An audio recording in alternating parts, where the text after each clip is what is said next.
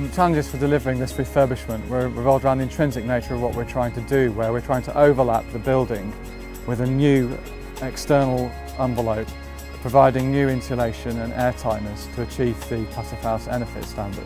The problem, as you can see with the building behind, is that we're having to provide a lot of structure to hold up the new overcladding, and we're having to pin the structure back to the existing building, and that inherently breaks the new insulation and the new levels of airtightness that we're trying to achieve within the project. There are lots of challenges in aiming for the EnerPHit standard.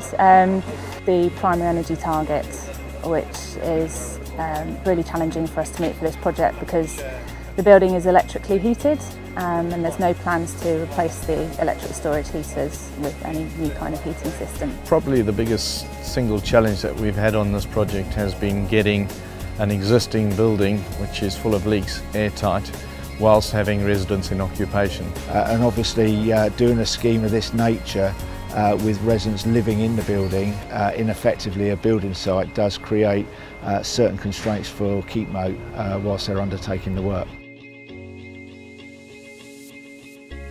So certainly from a resident's perspective, the main ambition for the block was around improving the thermal efficiency of the building and making sure that we have more efficient heating, and that's being achieved by insulating the fabric and reducing the heating demand. Essentially to completely super insulate the building, wrap the whole fabric and to improve the ventilation, to provide mechanical ventilation with heat recovery, to seriously address the fuel poverty issues in the building and to transform the appearance of the building completely. So we've had to do a lot of training with the workforce, contractors' workforce, to show them what the main problems of the design. We've put together a mock-up of one of the most difficult details, which is an existing mock-up of one of the junctions on the properties. We've used that for them to practice their air tightness and sealing techniques. And that has helped them on site put together the building as you see behind me. The main issues of the insulation and the air tightness is we're trying to get continuity of both. We've had to model that very cleverly using the PHPP on the Passive House.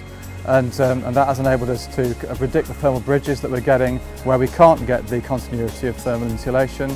And on the air tightness level, we've done more testing of the existing building to get a much better understanding of the current levels of air tightness to show what we have to do to reach our higher targets.